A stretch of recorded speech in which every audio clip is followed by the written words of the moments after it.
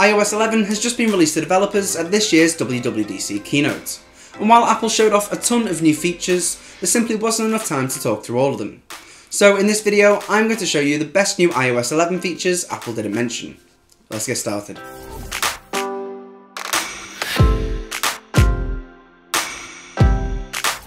The screen size of iPhones keeps getting bigger, but our hands can only take so much. It appears that Apple has a couple of new features that could make it easier to use our iPhone with one hand, including a new keyboard that puts all of the keys within reach of one finger. To enable it, press and hold on the emoji key to reveal the two new layouts. The keyboard will then align to either the left or right of the screen. If you wanted to record your iPhone screen in the past, that meant plugging your iPhone into a Mac that runs QuickTime. With the new update, iPhone users can cut the cord and record straight in iOS thanks to the new custom choices within the control center. To add it, just head to Settings, Control Center, and hit the Add key next to Screen Recording. Once added, there's a new button to record, which is much easier than the previous method, and it stores the video straight into your camera roll. While this next tip isn't awesome, I thought it was worth telling you about. With iOS 11, Apple is removing integration from Facebook and Twitter, which basically means your iPhone will no longer store passwords for those services. While it's not the end of the world, it may mean that you're spending a little bit more time typing in passwords. The App Store isn't the only iOS app getting a fresh new user interface.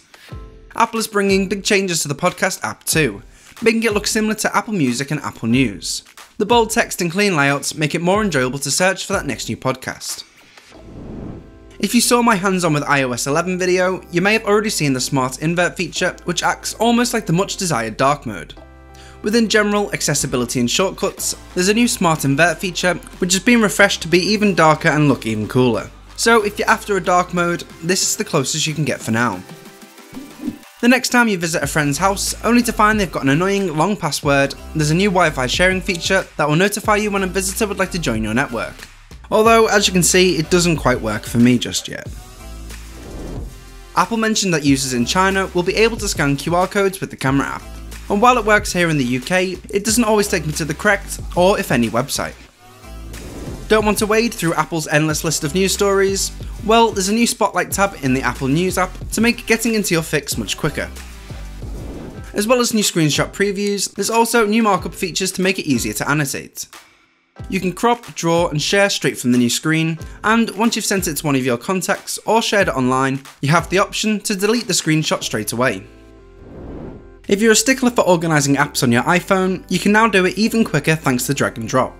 You can drag one app as you usually would, and then tap others that you'd like to move with it to a different location.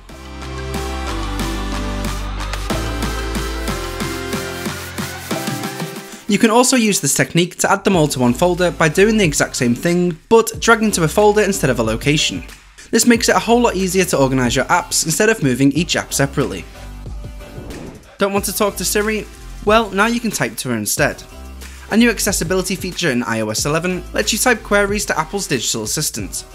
Head to Settings, General, Accessibility and scroll down to Siri. Then enable Type to Siri. This is great for people that have speech impediments or an accent that Siri can't quite understand. Well, that is it for this video, but let me know in the comments section down below if you've come across any iOS 11 features that we may not have seen.